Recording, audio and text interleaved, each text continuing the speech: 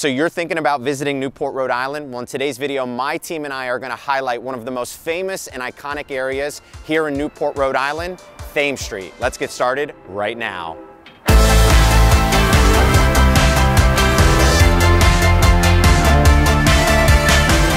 If this is your first time to the channel and you want to know everything there is about living in Rhode Island or surrounding areas like Newport, subscribe below, tap the bell for notifications so you can be the first to learn about the current market here in Rhode Island. My name is Devin, and my team and I, we get calls and texts every single day from people just like you looking to make their move to Rhode Island, and we absolutely love it. Whether you're moving in 9 days or 90 days, give us a call, shoot us a text, or send us an email so we can help you make a smooth transition here to the Ocean State. In today's video, we're going to be covering Thames Street, and as we walk down this Thames Street in one of the most famous areas and iconic areas in Newport, I'm going to show you exactly what it's like to shop over here, live over here, and dine over here. Let's head this way. So right now, we started walking on Upper Thames Street. Upper Thames Street technically goes probably now about a couple hundred yards past like Point Liquors and near Farewell Street.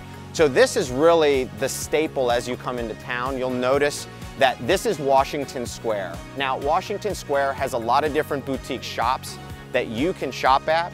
They have restaurants like Bacaro, they have a Mexican restaurant, and then Washington Square, as you can see behind me, heads up so you can come down Broadway and come right down to Washington Square. Also, on this side, when you first get into Upper Thames Street, there is a tremendous amount of shopping that you can take place and do. As you can see, we have a lot of people honking at us because we're always filming out here. But this is a great area to go shopping. You have Sephora on the corner, you have different bakeries in here, and different boutique shops where you and the family can go visit and entertain throughout the day. As we continue to walk down Upper Thames Street, you will see a variety of different local shops, local restaurants, and this is really the area where everybody will focus and come to because it's so popular. This is where all the entertainment can take place. As you see to my left, you have Banana Republic, obviously a very popular place for people to go shopping and grab great clothes. You can come past us. That's all right, we're just filming. Absolutely. So as we continue to walk this way, there's going to be your first parking area that you're going to be able to find is on Upper Thames, and it's located right here. So over in this area, you can park throughout the summer. What you have to keep in mind is this area is going to cost you anywhere from $25 to $30 to park for the day because the parking down here is limited. So as we walk this way, you're going to get a really good feel of what it's like to live exactly on Thames Street and also shop and dine on Thames Street as we continue to walk down Upper Thames Street. Again, picture this during the summertime. There's people everywhere. They're walking with their dogs, their family, their kids, and it's really actually hard to walk because there's so many people visiting this iconic location here in Newport.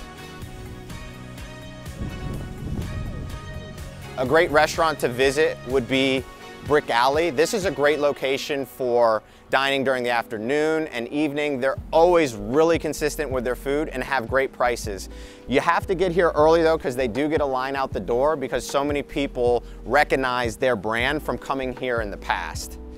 So the parking that I was talking about is there's probably on Upper Thames Street here, I would say about 100 parking spots on Upper Thames Street, give or take. Now I didn't count out the math, so don't hold me accountable, but this is the limited parking that you have. You will pay for the parking. It is hourly. It can range between $1 to $5 for a couple hours to be able to park on Thames Street. Again, finding parking over here is very difficult, so you will be driving around maybe a couple times in order to find a spot that works best for you. And as you can see to my left and to my right, there is a ton of different options to shop at. A ton of different locations, like I said, boutique stores, name brand stores, as you see as we walk through here. If you're looking for furniture or a quick place to grab furniture, you have Ben's Furniture Co. right here. They have 3 different floors, so make sure you visit them if you're in town looking to grab some furniture for the house and something that you can shop locally at. Now, one of the more famous restaurants, or I should say dessert places, is Cupcake Charlie's. So in the summer, you'll have a line out of the door looking to grab one of their famous cupcakes. So make sure to get there early if you'd like to grab a cupcake. I know for me, I'm a dessert guy, so Cupcake Charlie's is always packed, always popular. And as we continue to walk down Upper Thames Street, you will find another parking lot as well. That parking lot is located on my left and your right. Again, the parking over here can range between $20 and $30 and goes up as we get more into the summer months. Keep in mind, your top summer months are going to be June, July, and August, and September has become a very popular time to visit Newport, Rhode Island.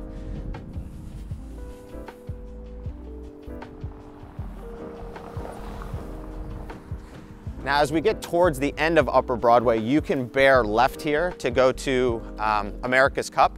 This will get backed up with traffic, but keep in mind, you can actually keep going straight down the cobblestone. And one tip of advice that I can give you, and one secret, that most people coming into town veer off to the right to head to America's Cup. If you keep going straight, sometimes you get a lot more lucky than on that side of Thames Street, because you're able to access these parking spots right over here, because people don't think to continue to drive straight down Upper Thames Street. You have the Sunglass Hut right here, which you'll see directly behind me. This is where you can get a great pair of shades. They're always busy in the summer, not so much in the winter time because less people are in town. But if you're looking for sunglasses, the Sunglass Hut is going to be one of the places you want to make sure to visit.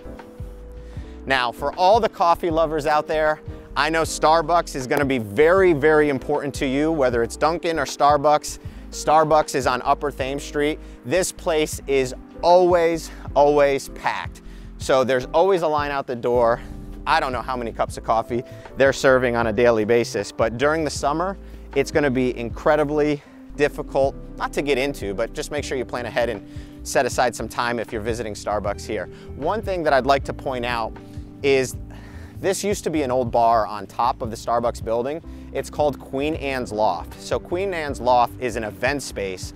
So make sure to call them. It's a great event space. I actually had my rehearsal dinner at Queen Anne's Loft, and they did a phenomenal job. So make sure you visit Queen Anne's Loft for your next event.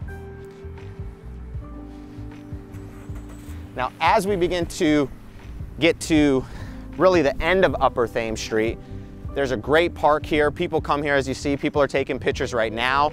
During the summer, you'll have people out here playing music. People will be sitting on the wall, eating their ice cream, really enjoying why they came to Newport, to be able to shop, to be able to dine, to be able to be entertained. As we continue to walk this way, we're gonna begin to hit kind of the upper side of Thames Street. So we've been walking Upper Thames Street this whole time. Now, as we kind of cross over in this area, you're gonna have a few popular restaurants. You're gonna have Benjamin's, which is a really popular restaurant. One key secret that I can give you that most people don't know about is on the third floor of Benjamin's is known as the Crow's Nest. The Crow's Nest is a great area to dine during the summer, and most people that are not here locally would never know about it. Next to that is gonna be the Pelham. Pelham is always packed with live music and live entertainment, really at all hours throughout the day, not the morning, but more mid-afternoon and nighttime. So if you're looking in for entertainment, you're gonna wanna make sure to visit the Pelham. As you can see, one of my lender friends right here, Nick Brownell, we'll give him a shot right there. See, we're always seeing people. Thanks, Nick. So keep heading this way. On my left will be Speakeasy Bar and Grill. Now, picture in the summertime, this place is all mobbed, it's all packed. It's one of the nice areas you can sit out on Thames Street, have a drink, grab a bite to eat, and basically people watch and be entertained. As we continue to walk this way, we'll have Benjamin's. Now, Benjamin's is the place that I talked about of having the Crow's Nest on the third floor. One of the spots you wouldn't know about if you're not from town. And then, probably one of my favorite places as we're approaching, literally they pump out the smell throughout the summer months and winter, and this is gonna be Kilwin's. This place has at all times literally lines outside of them during the summer. Their food, their desserts are one of a kind, absolutely my favorite. Cookie dough ice cream, that's gonna be my favorite ice cream.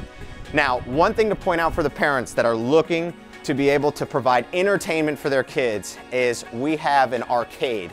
And the arcade sits at the corner, and we'll walk this way so the film team can get it. It sits at the corner of Pelham and Upper Thames Street. So this arcade, you will keep your kids entertained for hours and hours on end if you're looking for a place to drop them off while you walk and roll into downtown, go to Bones Wharf, and continue shopping on Upper and Lower Thames Street. This is going to be the Pelham. This is the place that I mentioned earlier in the video that has live entertainment all of the time. Again, you want to get there early in the evening because they do pack it out. Sometimes they have a cover charge, sometimes they don't, depending on the time of the season and what type of band they have playing there. This right here, folks, this is going to be Blues Cafe again, another live entertainment spot that is very popular during the summer months. So again, if you're looking to go out, if you're looking for entertainment, Pelham and Blues Cafe are going to be two locations you're going to want to make sure to check out during your visit here to Newport. As we continue to walk this way, you have Santander banks, so for those that need a bank. And as we're walking again towards Lower Thames Street. So this entire time we've been featuring Upper Thames Street. As we cross over Memorial, which is where the light is next to the Red Parrot, that becomes Lower Thames Street. So let's head that way. So one of the newer spots towards the end of Upper Thames Street is Surf Shack. They've been around for a couple years. This is a great location as well during the summer months to grab a drink, hang out, and people watch. Probably one of my favorite things to do. Now, as we're crossing over Memorial, this is going to become Lower Thames Street. Little secret is always peek around the corner here because it's hard to see it's difficult to see past the post office building. So you're going to want to kind of lean out so that you don't get obviously taken out by a car as they come around down Memorial. All right, so since we crossed over Memorial and America's Cup, we are now on Lower Thames Street. So two really popular restaurants on Lower Thames Street. You're going to have Red Parrot. This is behind me. They have 3 floors that are huge, really good food, always very consistent with their food. And then next to them, more of a newer spot in the last 10 years is Midtown Oyster Bar.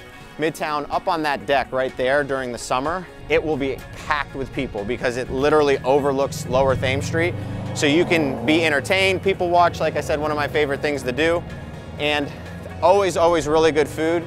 They actually have a little bar in the back, right up in the back corner there, that they added as an addition. That's again a great spot to sit outside, enjoy the warm weather, and really enjoy what Newport has to offer. So just when you get onto Lower Thames Street, one of my favorite places on the water is going to be 41 North.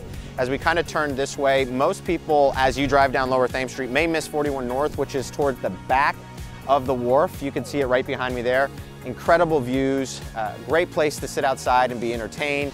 It's a boutique hotel, and a lot of people will come out of town and stay there. So that's 41 North, and then you'll also have the scooter rental place right here as well behind me. So if you're looking to rent a scooter, if you're looking to go out to Ocean Drive, this would be the location to grab that scooter and to be able to enjoy what Newport has to offer. We got Ben & Jerry's, really popular, obviously a strong competitor to Kilwins, but both places will have lines out the door all day long. Everybody likes their ice cream in the morning, afternoon, dinner time, and evening. So one of the things that I'd like to point out is the Sailing Museum. So this is on Lower Thames Street. Newport is the sailing capital of the world. So the Sailing Museum is a new feature here at the Armory. So if you're looking for history and rich history on sailing, the Sailing Museum is a place you're going to want to visit. It's right across from the boutique. Forget the name of that clothing store, so my apologies, but you also had the old Via Via building. One of my wife's favorite places to shop is Rochelle's, so we try to keep her limited there. Again, as you can see, there's condos that are on the water side. Different neighborhoods exist on the other side of Thames Street, but hopefully you're getting a good sense as we're walking down Thames Street from upper to lower, just the amount of places there are to visit and be entertained by and shop at and eat at.